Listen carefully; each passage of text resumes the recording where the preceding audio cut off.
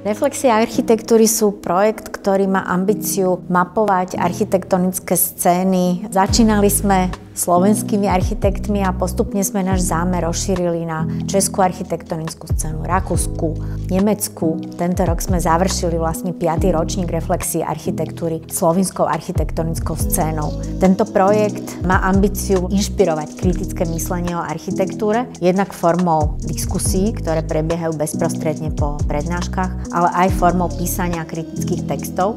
Tento rok bol trochu výnimočný, pretože sme sa nemohli stretnúť fyzicky, mohli sme byť spolu len virtuálne, ale nič to neubralo na dynamike celého procesu a na hĺbke vlastne našeho reflektovania. Práve v tom, že mi priniesli taký náhľad na slovenskú architektonickú scénu.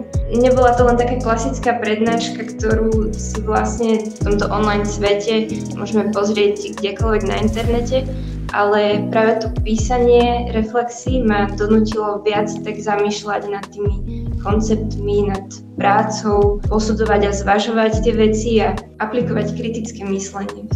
It made me realize that you can actually make high quality architecture even if you are from a very small country. Because nowadays we have this idea that you should come from Western, very already developed countries to actually have the opportunity to create high quality architecture. And during these lectures I realized that maybe that is not like totally true, and it helped me realize the whole geopolitical context and historical context in which architecture can reach this high quality of conceptuality and philosophy and still be very, very diverse.